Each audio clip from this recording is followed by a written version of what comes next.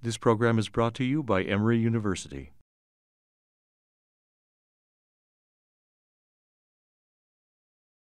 Good morning, everyone. Thank you for joining us for this morning's Cardiology Grand Rounds. It is my extreme pleasure to introduce you all to Dr. Keith Ferdinand. He is the Gerald B. S. Barrison Endowed Chair in Preventive Cardiology.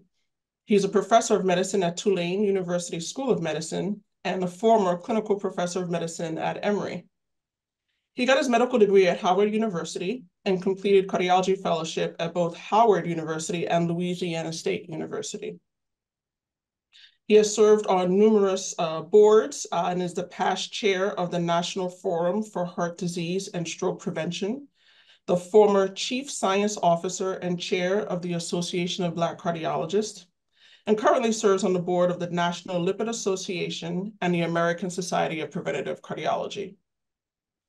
He has conducted numerous trials in hypertension, lipids, cardiometabolic risk, and cardiovascular disease, with a special interest or focus in racial and ethnic minorities.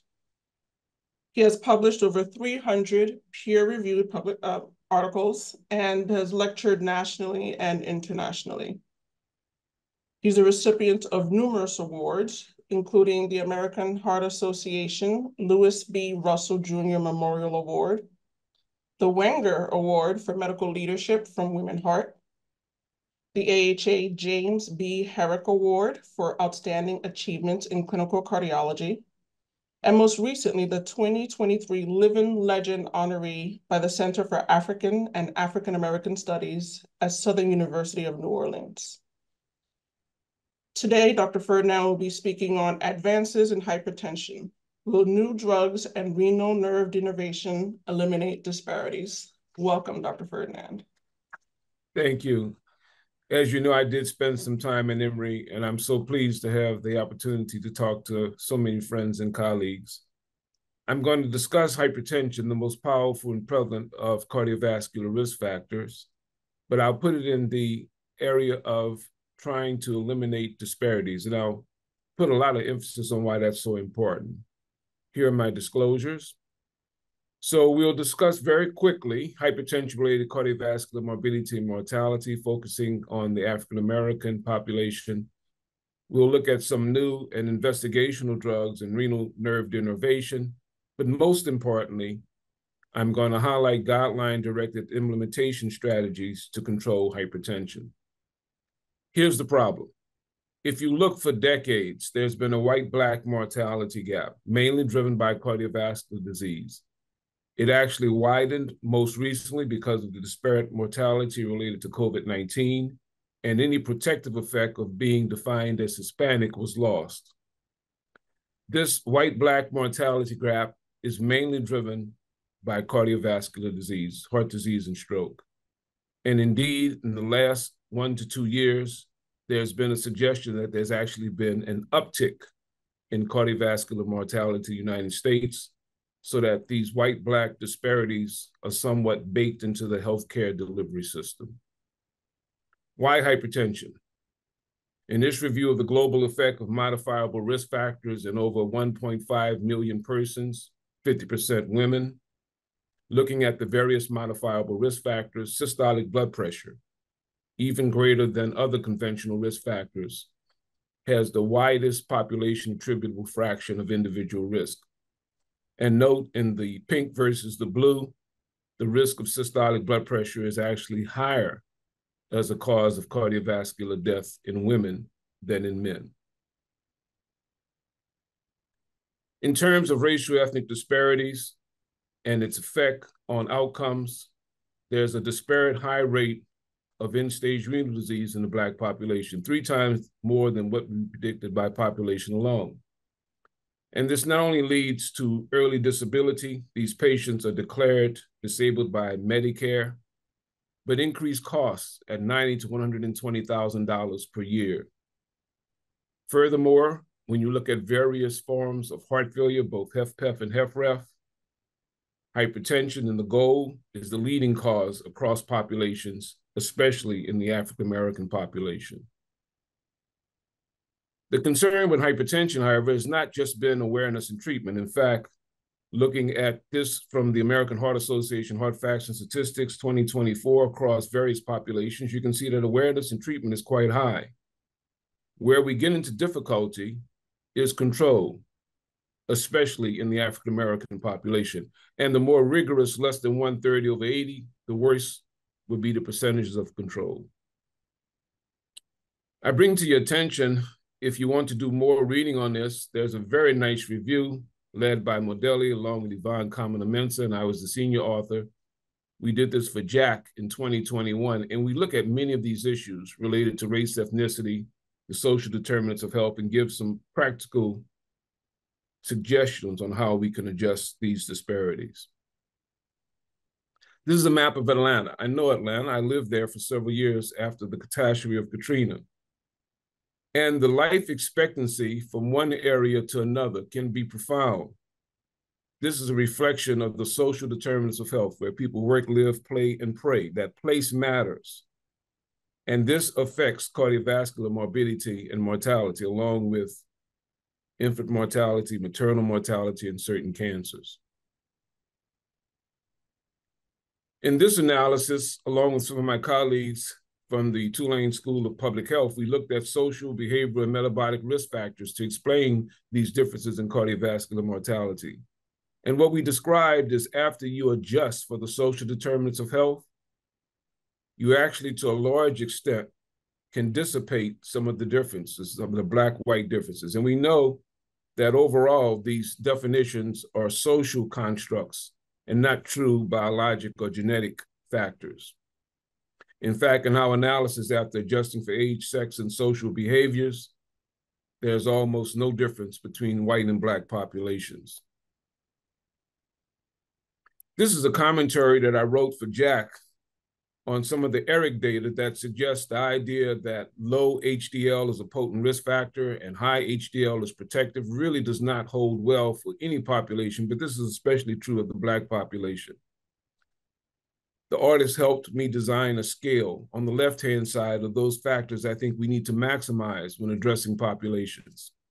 The social determinants of health, the adverse environment, inadequate health access, low socioeconomic status, low education, food deserts and food swamps, structural inequities, intrinsic bias, uncontrolled risk factors, and today I'm going to focus mainly on hypertension.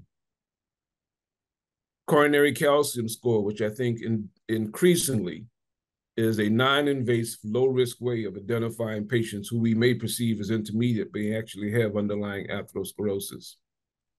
And lipoprotein(a) across all populations, but somewhat disparate in patients of African descent and South Asian descent.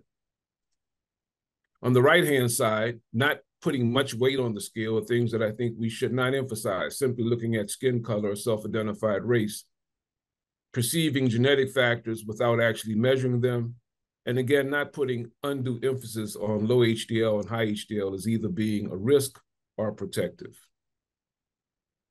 This particular approach now has been suggested by the American Heart Association as a better means of defining cardiovascular and renal risk. In their PREVENT model, they take the conventional risk factors, they remove race as a defining factor, and suggest that we now look at the social determinants of health, A1C when indicated, and urine albuminuria to predict cardiometabolic renal risk. Let's go back to hypertension. This is the blood pressure lowering treatment trialist collaboration, over 1 million patients. Looking at major cardiovascular events, there's a linear, direct relationship between blood pressure lowering with pharmacotherapy and outcomes. I bring your attention to the SPRINT trial, over 9,300 patients, NIH-sponsored, that showed intensive therapy with a goal of less than 120. They actually achieved 123 versus the previous 140, decreased cardiovascular events, cardiovascular mortality, and overall mortality. Here's the problem. In the real world, in this subgroup analysis of patients in SPRINT who had electronic health records available, those persons in the orange, in the intensive group, after 10 years, being in the intensive lowering group was lost, such that in conventional day-to-day practice, we have been unable to maintain intensive blood pressure lowering in these patients.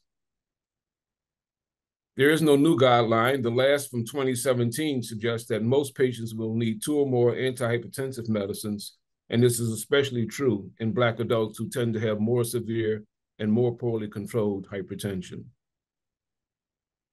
This is from the American Heart Association's scientific statement on resistant hypertension. This was published in 2018. It suggests that first we exclude secondary causes, appropriate therapeutic lifestyle changes, and then optimize 3 drugs: long-acting RAS blocker, ACE or ARB, long-acting calcium channel blocker, and a thiazide type diuretic. And they specifically suggest that chlorothalidone and indapamide may be more beneficial for blood pressure lowering in these difficult-to-treat patients than hydrochlorothiazide. Indapamide is available in the United States. It was the thiazide type diuretic used in ASCOT. It is generic. It's long-acting. It maintains its effect with moderate renal insufficiency. An important step in the resistant or difficult-to-treat patient, however, is using a mineralocorticoid receptor antagonist, either spironolactone or eplerenone. Eplerenone is not as potent as spironolactone. It has to be taken twice in terms of the milligrams and per day, but it is effective, especially in middle-aged and older men who want to avoid some of the off-target effects in estrogen stimulation. So why do we have all these patients with resistant hypertension? Well, there are multiple problems that's listed here, but perhaps the main problem is undertreatment. We as clinicians just don't use enough medicines. We don't intensively increase medicines and use combination therapy to lower blood pressure in these difficult-to-treat patients. This is the problem in the Black population. This is the Jackson Heart Study. I like to call it the Framingham of the South, and the Regard Study, a biracial cohort mainly in the Southeast. And they looked at the underutilization of treatment in Black patients with apparent treatment-resistant hypertension. Over 1,700 patients, 2/3 of whom were female. Very few had ideal lifestyle factors. Less than 6% were taking chlorothalidone or indapamide, despite having resistant hypertension. And less than 10% were using spironolactone or eplerenone, despite the data showing that mineralocorticoid receptor antagonism is one of the best means of controlling blood pressure in these difficult-to-treat patients. Also from the Jackson Heart Study, they looked at plasma endothelin-1. It's a vasoconstrictor, and it appeared to be predictive of new onset hypertension and progression of hypertension in this cohort. So these factors now leads us to discuss the new and emerging agents, excuse the 2S, for difficult-to-treat hypertension. In the Black are those which are investigational. In the red are 2 classes of agents which are now available, but not specifically for hypertension. The ARNI, sacubitril valsartan, is effective across a wide range of patients with heart failure. It at first was being investigated as an antihypertensive treatment, and it does have a blood pressure lowering effect. SGLT2 inhibitors were first approved for the treatment of diabetes. We now know they have an effect across a wide range of heart failure and with chronic kidney disease. And I'll show you a study in 150 self-defined African Americans where we were able to robustly lower blood pressure with these particular agents. In the Black are a series of investigational agents. A novel HO natriuretic peptide, which is only at phase 2, an endothelin receptor antagonist, which is now undergoing phase 3 studies, an angiotensinogen interfering agent, which blocks the first step of the renin-angiotensin system. New aldosterone synthase inhibitors are entering phase 3, where we're able to turn off aldosterone. And beyond spironolactone and eplerenone, there are new non-steroidal mineralocorticoid receptor antagonists, which gives the promise of lowering blood pressure, but with perhaps less hyperkalemia and more effect in patients with chronic kidney disease. Let's look at some of the data.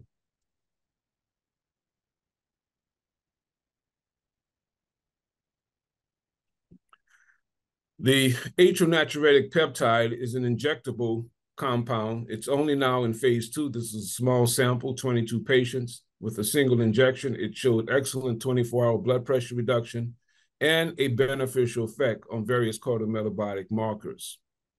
The dual endothelin antagonist was published in Lancet in 2022, a phase 3 trial, and it did show effective lowering with aprocitentan at 12.5 and 25 milligrams, both daytime and nighttime pressure.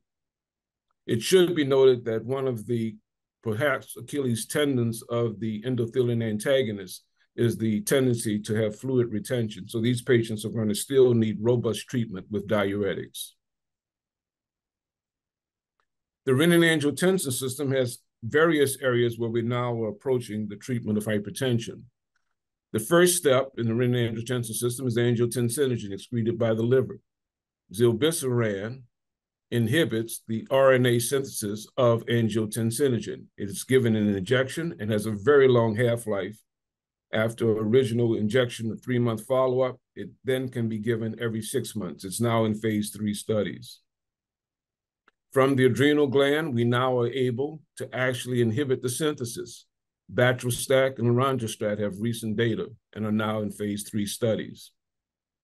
And at the level of mineral corticoid receptor antagonism, we now have agents beyond previous spironolactone and eplerenone. Fenineron is available, but it doesn't appear to have much of a potent blood pressure effect. Some of the newer agents, which are different in their structure, they're called non-steroidal mineral corticoid receptor antagonists, appear to be more effective than fenineron as antihypertensive agents. Let's look at some of the data. This was just published in February of this year, the RNA interfering agent zilebesiran in mild to moderate hypertension in a randomized trial. 24% of them were Black patients, 44% women. In this particular study, an injection given at baseline and then 3 months showed a persistent lowering of the blood pressure compared to placebo. Perhaps one of the benefits of this approach may be to overcome non-adherence, which is a problem in patients taking blood pressure medications. In terms of aldosterone synthase inhibitors, there are 2 now that have passed phase 2. One is batrostat. This was published in New England Journal of Medicine approximately a year ago, and it shows at 2 doses excellent lowering of the blood pressure, and its effect appears to maintain long-term. Also, there was no serious adverse events with these aldosterone synthase inhibitors. A second one, lorundrostat, was published in September of 2023, again 2 doses, showing long-term blood pressure lowering, but less hyperkalemia, an uncommon finding with this approach to inhibiting aldosterone. So perhaps in the future, aldosterone synthase inhibitors may help control these difficult-to-treat patients.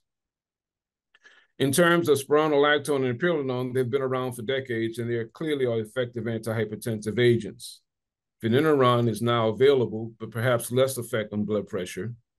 One new one, aciduneron, has been used in Japan and now is being investigated in the United States. I'll show you some data on that new non-steroidal mineral corticoid receptor antagonist.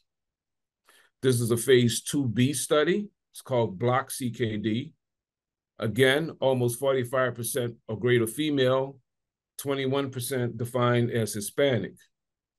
Look at the stage of kidney disease. 39.4% stage 4 kidney disease, 1/3 with diabetes and various forms of albinuria. This particular agent shows systolic blood pressure consistent and meaningful across all of the subgroups, about 10 millimeters of mercury. And despite being a mineral corticoid receptor antagonist, had minimal increases in serum potassium or decreases in the GFR.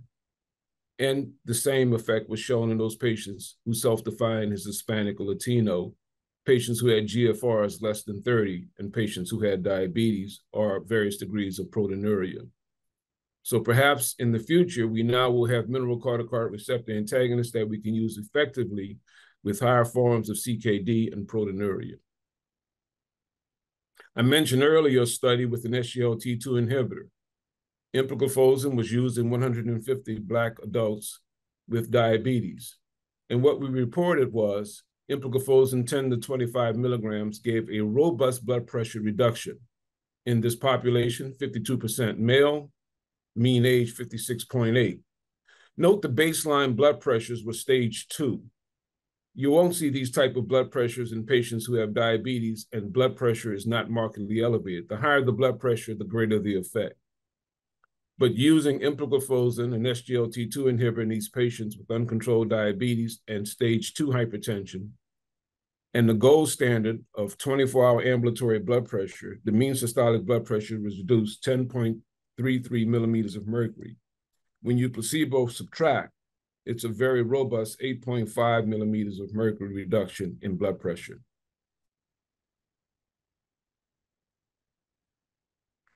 We also looked at data across 24-hour blood pressure in other populations in this review with Dr. Carriot and O'Keefe. And it suggests that SGLT2 inhibitors may be effective regardless of self-definition of race or ethnicity in terms of blood pressure reduction, again, mainly in patients who have higher degrees of blood pressure. I'm going to make one comment on bariatric surgery since this was just recently reported in JACC. I don't think that this is going to be a final pathway to treat patients who have severe obesity and hypertension.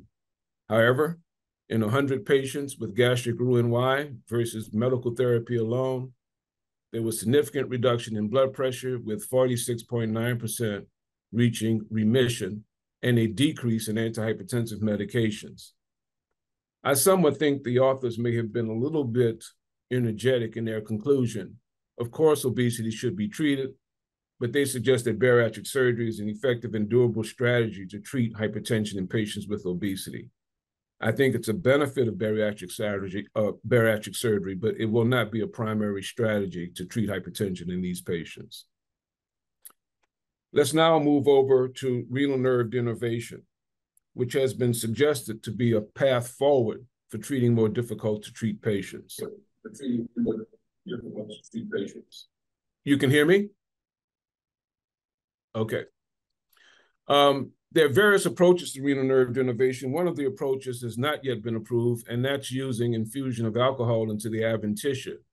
It will be a late breaker at ACC, where you are in Atlanta.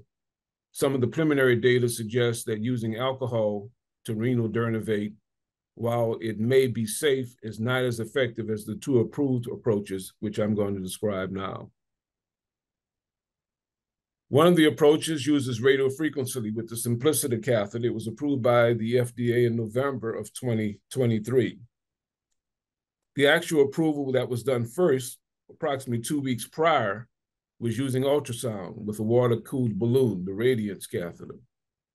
The FDA indication is to reduce blood pressure as adjunctive treatment in hypertensive patients whose lifestyle modifications and antihypertensive medications do not adequately control blood pressure. Now, there's some criticism that the FDA was too generous in this indication and may lead to overuse of this technology. That's one way of looking at it. Another way is that they're not trying to handicap clinicians and suggested that if we do the right thing in terms of lifestyle modification and blood pressure medicines, and in the judgment of the clinician, there needs additional therapy, renal nerve denervation may be beneficial. The question is, will this be a tool to address the disparities that we see ongoing? Well, let's look at the labeling. First, for the Paradise Balloon ultrasound catheter, the population defined as Black African American was approximately 20%. And then FDA notes that they noted no safety or effectiveness-related differences in the Black populations, meaning that it may be an effective tool.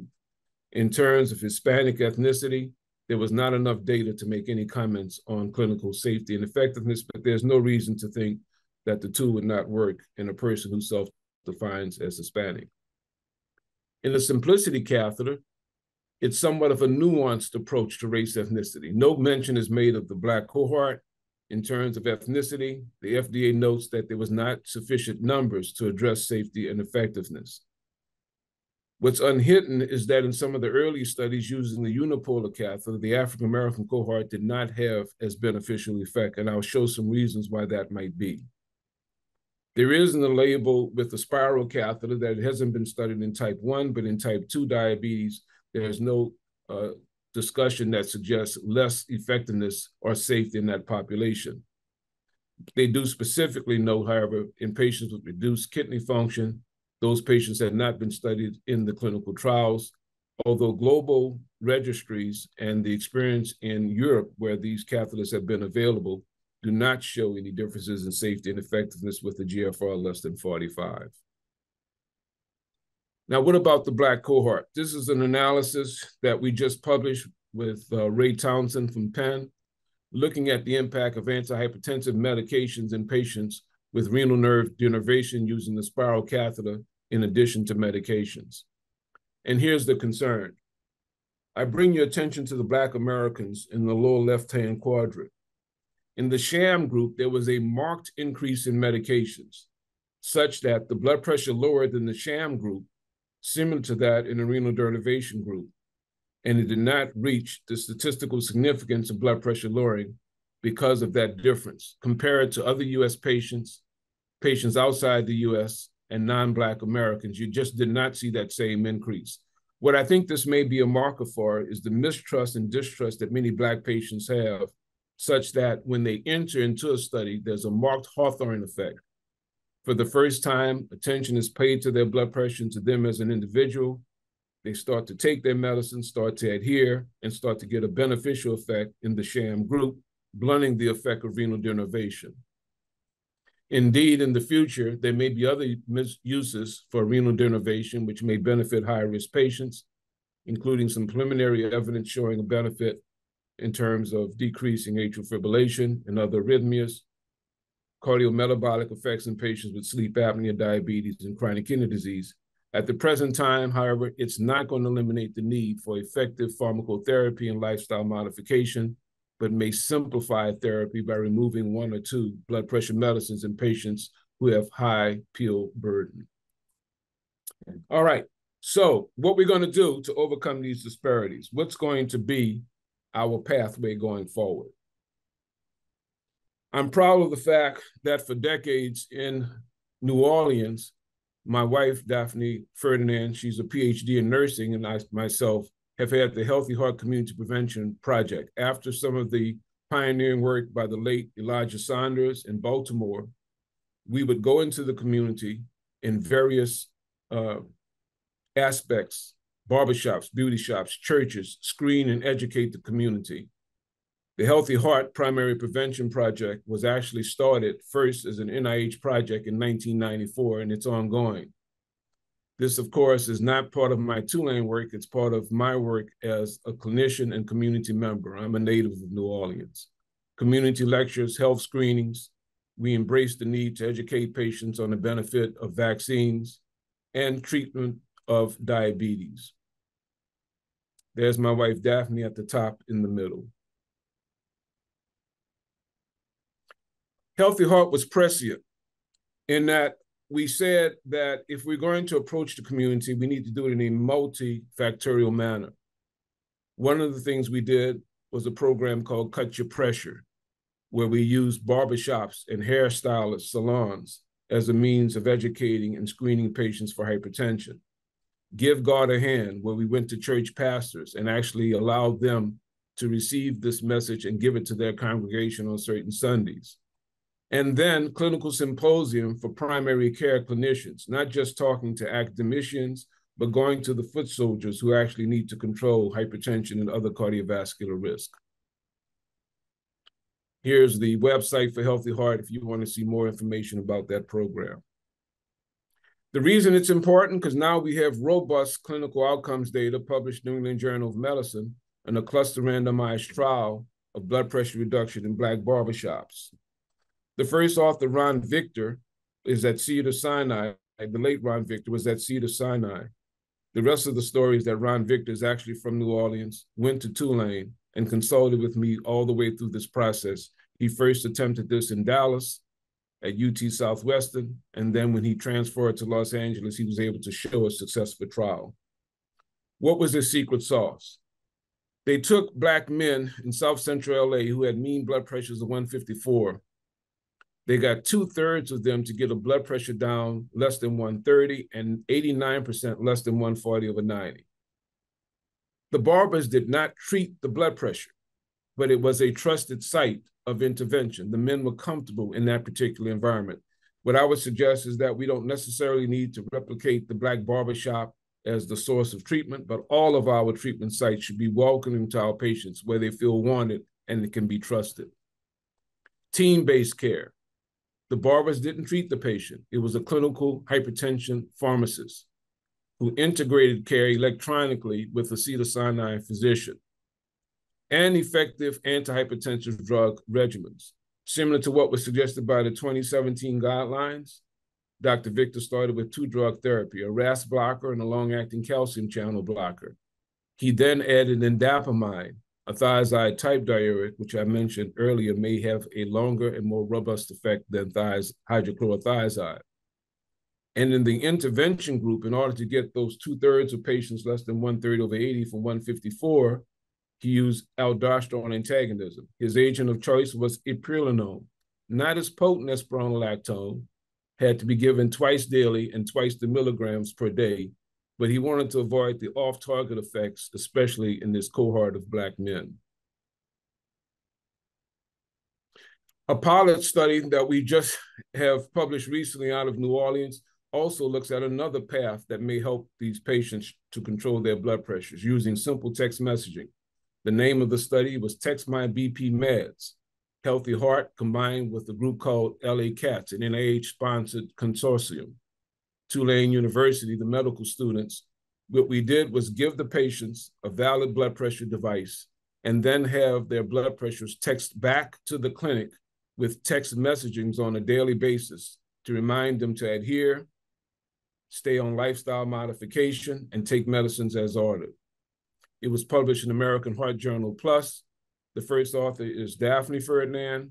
The other authors are medical students and John LaFont, a biostatistician.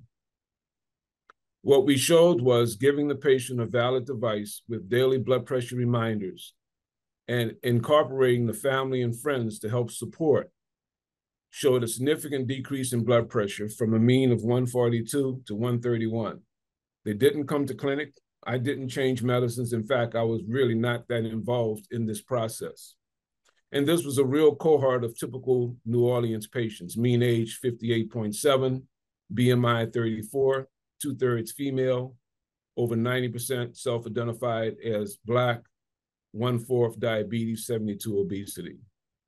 This digital approach may be a leap forward. This is just published in JACC Open this year. They looked at 28 studies over 8,000 patients and showed small decreases but significant in systolic blood pressure using digital health interventions.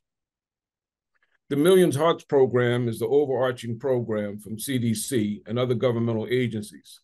And they recently have started a hypertension control challenge, where they would suggest that we should recognize those champions in the community who were able to lower blood pressure. They chose 140 over 90, perhaps a more easily achievable goal, and they would like to see it getting at least 80% of the population of adults in that population. Our guidelines have become complicated. One of the problems is that we write very excellent evidence-based guidelines, but they're not implemented in usual practice. This is a statement from the American Heart Association, American Medical Association. I was part of the working group. The first author is Marwa Abdullah from Sinai in New York.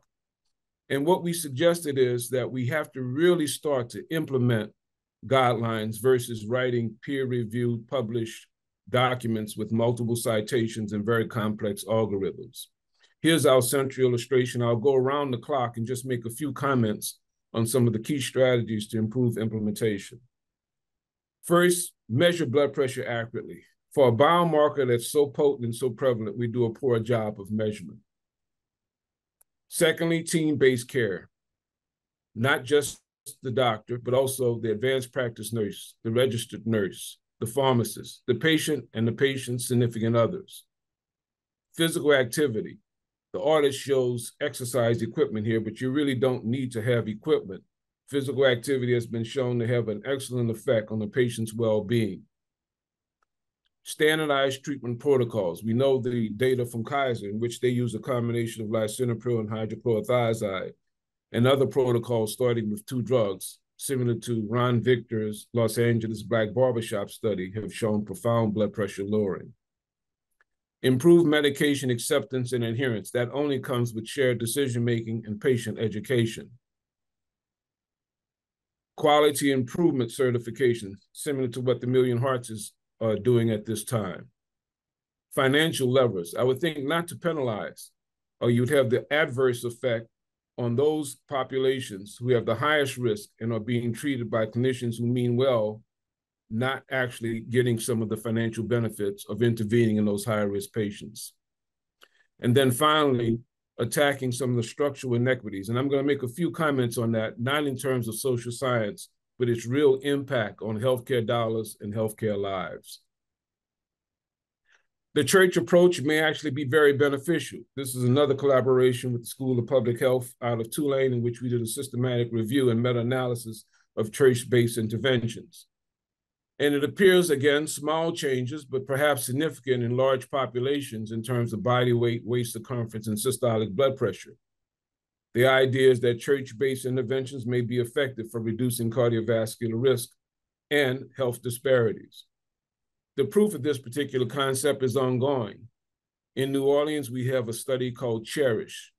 It's a somewhat tortured acronym, Church-Based Health Intervention to Eliminate Racial Inequities in Cardiovascular Health. Sponsored by NIH, we are going into 42 churches using nurse practitioners and community health workers embedded in the church, having mini, MINI, little clinics in the church setting to see if we can bend the curve of uncontrolled risk factors in the Black population in New Orleans. This particular study is an implementation science study to see the type of work that Healthy Heart has been doing for years can be generalized and shown to be effective in a large population. I mentioned in the beginning I was going to make the case why eliminating these disparities is so important. I published this commentary in Nature Cardiology, and I was asked to comment on eliminating racial and ethnic disparities in the United States. Here's what I say. This persistent mortality gap, the death and disability related to cardiovascular disease, increases the healthcare costs. The politicians and pundits say that we spend more per capita in the United States on healthcare, but have the shortest life expectancy. But that really is not true, at least it's simplistic. We spend more because we tend to treat patients with more terminal disease. And we spend more because of these racial and ethnic disparities. Recurrent hospitalization for heart failure, end-stage renal disease on dialysis, stroke, the leading cause of disability. So the solution has to be based on evidence-based preventive approaches versus simply treating end-stage patients with complicated and expensive medicines. The last sentence is actually my case that this is a practical imperative because we're wasting healthcare dollars, but it's a moral imperative because it blunts our charge to be an egalitarian society where everyone has access to the best medicine. Here's some multi-level efforts that I would suggest that may help to resolve cardiovascular disparities, and it's not going to be easy. For our patients, we have to consider their preferences, encourage health-seeking behavior, shared decision-making. For persons who have English as a second language, offer translation services, and assist patients with medication access and affordability. We as clinicians must recognize we have biases, clinical uncertainty, and beliefs. We have stereotypes about our patients and their inability to change. And we need to address the social determinants of health. The PREVENT model from the American Heart Association says we should measure this. It's not easy to do, although the zip code analysis is embedded in the risk calculator. And for the healthcare system, we need to eliminate uninsured and underinsured status, increase geographical availability of care, have unique means of financing and delivering healthcare, and identify and overcome structural racism within the healthcare system. This is a pyramid that I suggest specifically related to hypertension. Address the social determinants of health.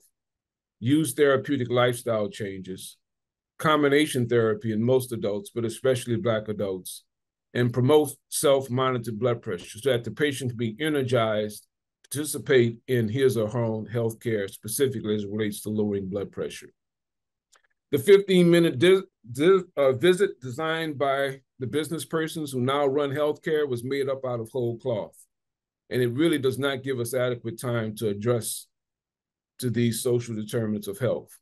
This is not just my opinion. This is a recent editorial from Pharos, the AOA magazine, that suggests it's time that we look more vigorously at the 15-minute visit and recognize multiple concerns, including profit-driven healthcare, not adhering to standards of care, not having adequate time to deal with patients' needs, and removing the physician from the distinct human interaction of being a clinician. At the top is a quote from Francis Peabody from 1906, which I think we all should adhere to. One of the essentials of humanity and the secret of care for the patient is caring for the patient. The 15-minute visit often leads clinicians to spend more time treating the chart than treating the patient. What I suggest we do, and this is a patient who allows me to use his picture, is that we sit down eye level, culturally appropriate, literacy appropriate level, conversations with our patients, slow down, avoid jargon, use pictures and models and a show me technique, and encourage our patients to ask questions. So reaching health equity needs targeted interventions to eliminate these disparities based on race, ethnicity, sex, gender, geography, socioeconomic status, ability, and disability. And as I said in the beginning, it is a moral and a practical imperative. Thank you very much. Hopefully we have time for a few questions and comments. Thank you, Dr. Ferdinand. That was amazing and just what I expected, knowing how wonderful your presentations are. Learned a lot of new information, and I'm going to open it up for questions. I'll start with Dr. Sperling, who made a comment. Dr. Sperling, would you like to unmute and make your comment?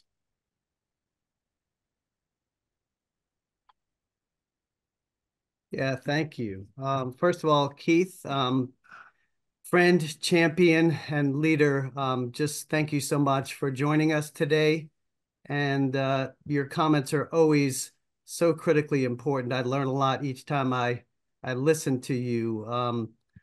I guess my comment would be, we know that hypertension control is possible.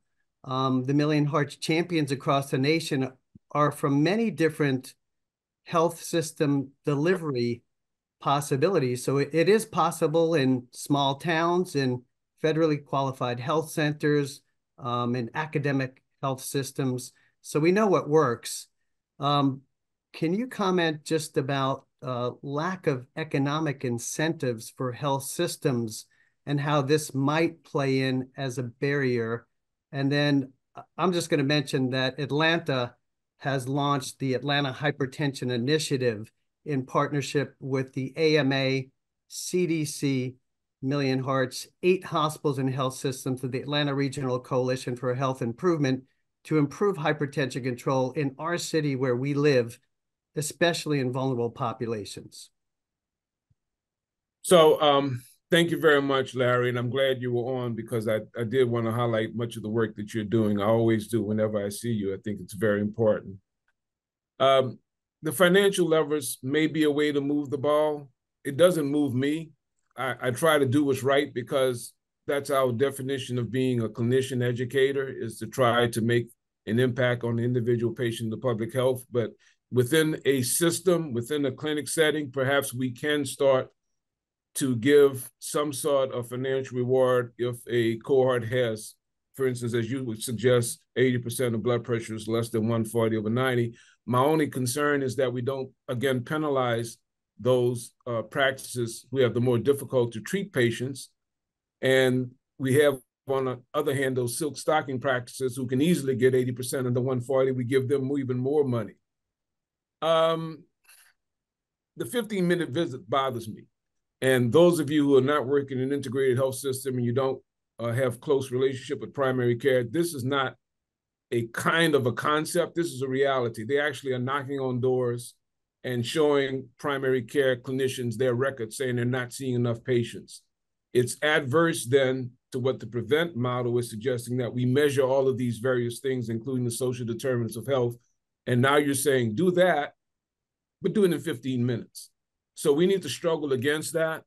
I'm doing that here at Tulane. I spent several hours yesterday crafting emails to send throughout the system because Tulane is now integrated with a system called LCMC, and they're trying to put us in that box. I'm not going to get in that box. Maybe it's because I'm at a stage in my career where I'm difficult to handle, but I would suggest even for my younger clinicians, you fight against this idea that you must spend 15 minutes with your patients. Financial incentives, yes. I think the thing that really works is empowering and educating people, to not have the patient go to the doctor and he or she says, Ms. Brown, your blood pressure is a little high, your sugar's high, you need to lose some weight, see you in 3 months. The patient needs to understand the impact of these cardiovascular risks and needs to be motivated to do better in terms of adherence, but also needs to be motivated to challenge the clinician to do better and overcome therapeutic inertia. Therapeutic inertia is a primary concern with controlling risk factors. Thank you. I have a question. Majority of, we have a 10,000 women prevention project that's led by Dr. Gina Lundberg. And basically, the goal is we've screened about 1,000, and the goal is to get to 10,000, where we go out into the community and provide not only screening education, but a follow-up phone call at 6 weeks to see whether, they did what they were asked to do in terms of seeking care. So follow-up phone call at 6 weeks and 6 months. And one of the things we find is that younger patients, in their 30s and 35, there's quite a bit of already elevated blood pressures, over 135 or so. And so I wanted to hear your comments, because it seems like majority of the people, just don't go to see the doctor to even know that they have this. So what can we do about that? Because I feel like, by the time we see them, we're probably missing a majority. For example, a lot of the younger women, they go to see OBGYN and they may have, mildly elevated blood pressures, but it's always missed. So let me give you a brief stream of consciousness. I know we only have a few minutes and I could go on for a long time on that problem. One of the things we did with Healthy Heart from the beginning is that when we would go to do a project, we already had a list of primary care clinicians and community health centers. We would say, look, we're going to go to XYZ Baptist Church next week. We're doing a screening in the park. If we find something, will you be available to find a spot to take them? If it was a fairly qualified health center for a person who didn't have insurance, they knew that we were going to do this. We never would go in and do a risk factor evaluation and then tell the patient your blood pressure is high, your sugar's high, you need to go see somebody. That to me is a misstep. The other thing is that along with any outreach and screening has to be education so that the patient understands the importance of what they've done. ACC CardioSmart has wonderful handouts, infographics, 1 page, nice color. Million Hearts has wonderful handouts, 1 page, simple, easy to read. By educating the patients, then they understand what the number is and the significance of the number, and then they will seek follow-up. But you have to have that cadre of clinical services who are going to be built in. You probably can do that through zip code. You look for fairly qualified health centers, and then you look for members of American Heart, ACC, or American Society of Preventive Cardiology who are located in whatever area those people are located, and say to them, look, we're doing this program. If we find something, can we refer them to you? Without that, it becomes a missing link. Yes, absolutely. Yes, we give them, a list of providers who are willing to see them, and we also do a lot of education. But, I just feel like, when we go out in the community and we do the screening, just like you're doing the screening, but it seems like a majority, if you miss that, right, because you have certain number of people that we're going to see, but it just seems like there's a huge group that just never makes it, I got you. So the reason I'm smiling, because Mark Twain said, youth is wasted on the young. It is hard for young people to believe anything bad is going to happen to them. Yeah. What I would do then is, along with talking about the numbers and the impact of the numbers, is perhaps discuss risk. Risk is a concept that most patients don't have, but when I talk to them, they get it. I see patients from all over the Southeast who will come to Tulane, and I will usually ask them where you're from. They'll tell me what town, and I've traveled extensively, so I'm usually able to tell them where the end state is. If they came from Atlanta area, because a lot of people from New Orleans go to Atlanta and they came back, I said, like if you're on 85 or 75 and you're trying to go where you need to go, you're going 60 miles an hour, and these boys come past you on a motorbike doing 110, that's very risky, even though they feel fine. Most patients get that concept. Right. So I would build into the concept of risk, long-term risk, lifetime risk, along with the education about the numbers and what the numbers mean. Thank you. Dr. Ogoni has a question. Did you want to unmute or? Yeah. Hello, Dr. Ferdinand. Thank you for your presentation.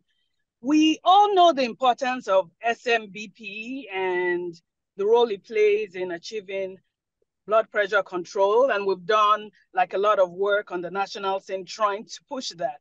But the major barrier I see is that blood pressure monitors, especially validated blood pressure monitors, one, is not recognized by health systems. I mean, I can speak about my health system. When we talked about validated blood pressure and started looking at blood pressure monitors that were handed out, they were not validated. The other issue is getting coverage. So we know that to check your blood glucose, an AccuCheck machine or whatever brand it is a durable medical equipment. It's branded as that. But at the national level, we've tried to get blood pressure monitors recognized as DMEs, and that also is impacting coverage. What are your thoughts on that? Well, what you say is totally accurate. I'll give you some history because I was on the Joint National Committee that had the reports that NIH had and NHLBI before ACCHA had the guidelines. And we actually used the term therapeutic lifestyle changes, TLC. And that was because we wanted to get reimbursement for self-monitored blood pressure similar to what was done with glucose for diabetes. And it's kind of fallen away. I'm not sure why it's been so difficult. Some health systems will pay for a valid monitor. And there are some ways now where you can integrate the home blood pressure into Epic or whatever electronic health record you have. Here at Tulane, we don't integrate into Epic. It's something that I do based on my community interventions, but hopefully in the future that can be done. You also can look at programs like Million Hearts, CDC. They're pushing to try to get a reimbursement, and some insurances, private insurances, and even some governmental Medicaid insurances, if you have the right codes, will get the person a valid device. Okay, thank you for that. We have Dr. Andy Smith has a question. Yeah, I have a question about ACE inhibitors and ARB therapy. I know in the heart failure world, these medicines are considered equivalent as far as their benefit, but there's certainly increased side effects with ACE inhibitors with cough and also angioedema. In the hypertension world, what's the situation there? And if cost is not an issue in prescribing, should we be prescribing ARBs before we prescribe ACE inhibitors? So Cochrane analysis suggests that ACE inhibitors and ARBs are similar across large populations in terms of blood pressure lowering effect. The bradykinin stimulation that you see with an ACE inhibitor, you won't see with an ARB. Angioedema has been very rarely reported with an ARB. It's 1 out of 1,000 in the Black population with an ACE inhibitor. Ron Victor in the Los Angeles Barbershop study started with irbesartan. I tend to use more ARBs for conventional hypertension than I do ACE inhibitors because they have similar blood pressure lowering and you avoid the cough, 10%, and you avoid the rare angioedema. And I think the outcomes have been very good with it. The FDA now says that if you have a valid long-acting blood pressure medication in the package insert, they'll mention that lowering blood pressure has been shown to reduce cardiovascular morbidity and mortality, and they really don't cut it that thin. Now, there is some language in the insert for some of the early ARBs like losartan, and that's related to the studies where the blood pressure lowering benefit and the benefit in terms of reducing cardiovascular events was not seen as much in the Black population. I think that's because of more obesity, more salt sensitivity, the need to combine with combine it with a diuretic or long-acting calcium channel blocker. So if you're doing a 2-drug regimen, the ARB calcium channel blocker will be just as effective as anything else. Okay, thank you. Any other questions or comments? Chandan Devreddy has a question. Dr. Ferdinand, can you hear me? Yes. Hey, thank you so much for such an excellent presentation, talking about, just the real, if you think about it, 3D or 4D view of hypertension and all the things involved. We've been integrally involved in the study of renal denervation here at Emory. And earlier in your talk, you had shown the sub-study, asking the question, is renal denervation appropriate or effective in the African-American or other underrepresented minority populations? In our experience, it was interesting. We had, patients that would come in, and sometimes it was a question instead of, does getting these patients plugged into the healthcare system just work that well in the placebo group? And one of my fears is, we have a lot left to learn in renal denervation, but if the therapy does prove to be an effective adjunct for some group of patients, will we see the same disparities play out in underrepresented minority patients not getting access to this therapy? I'd be curious to hear your thoughts. Access to new therapies is a huge problem of the mortality across social demographic populations. We come up with new medicines and new devices and interventions. You can do the same for TAVR, MitraClip. You pick your poison and you'll see these type of disparities. It's probably related to insurance status and the type of insurance. Some insurances just have more rigorous prior authorization. I think the reason the early study with the Simplicity catheter didn't show as much of an effect in the Black population wasn't that it was less effective in that population, but it was the placebo effect, the Hawthorne effect, where patients get in the study, they're given a lot of love and attention and increase their medications and their adherence to medicines. So you blunt the difference of the device versus the sham. So I really wouldn't see any reason why that particular approach wouldn't be effective. Remember, you're not going to remove all the medicines, and these patients sometimes on 4 or 5 medicines. You may be able to decrease the blood pressure 5 to 10 millimeters of mercury, perhaps remove 1 or 2 medicines. But there's nothing wrong with medicines. The American population has gotten this adverse view against pharmacotherapy, and I just think it's the bad way to go. Those of you like Peter Block, I saw his name on there, who've been around for a while, know that there used to be placebo-controlled trials with hypertension. The VA cooperative trial in the 1960s with Ed Freese with a systolic blood pressure in the 160s. After 2 years, half the people in placebo had heart attack, strokes, or were dead. So medicines work. Renal denervation may help simplify therapy, increase adherence because it's turned on. It may decrease nocturnal blood pressure because it's 24 hours, but it's not going to remove the need for pharmacotherapy. Great, thank you. Did Dr. Peter Block have a question? No, I just saw his name. Hey, Keith, it's nice to hear your voice. All right. Thanks for mentioning my name. I didn't realize that I'd been around that long. In any case, Keith, going back to the renal denervation business, everyone sort of was hoping that would be the magic bullet and all the medications could go away and so forth. Obviously, that's not the case, but just practically speaking today and looking for what we now know, how do you use that in your therapeutic strategy? Well, it just was approved. It was investigational prior to that. What I'm probably going to do is first make sure that the patient's on the appropriate regimen. And if the blood pressure is still significantly elevated, I'm going to offer it as a choice, but I'm not going to give them the promise that you're going to get off all the medicines. Fair enough. I think as I have looked at this, everyone keeps hoping it's going to work a little bit better than so far. It seems to be actually working, but sooner or later, someone's going to come up with something. But for now, I think it's one of those issues, as you point out, let's see what we can do first. And then if it doesn't work, give that a shot. But it's relatively expensive and probably is not, at this point anyway, going to make a huge difference. Thank you. I agree. Thank you. And then we'll have our last question here from Dr. McGorris. I can read it. What about hydrochlorothiazide is first line in African Americans and increased glucose intolerance? Would you comment on that? Well, hydrochlorothiazide is clearly effective. The increase in glucose is a consideration, but I don't think that that's as powerful as blood pressure. If you go back to the modifiable risk factors, glucose really doesn't have the same effect in terms of reducing cardiovascular morbidity and mortality by approaching glucose.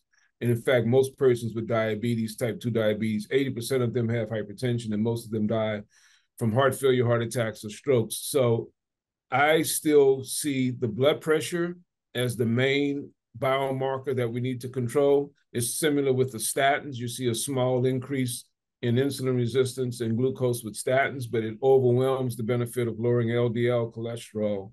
So glucose has gotten a long way. Reimbursement for the durable devices, reimbursement for diabetes education. We need to start doing the same for hypertension, which is the most potent and prevalent risk factor. I think that's my take home, that we need to do more to keep that emphasis on hypertension, similar to what we've done with diabetes. Not against it, not superior to it, but clearly something that's more prevalent and more potent. Great. Thank you so much, Dr. Ferdinand, again, for an excellent presentation. We learned a lot, and we really appreciate the time, and also the fact that you had to get up so early to give this talk. So thank you. It's all right. I treasure my colleagues and friends at Emory, and I'm glad to be able to speak to you today. The preceding program is copyrighted by Emory University.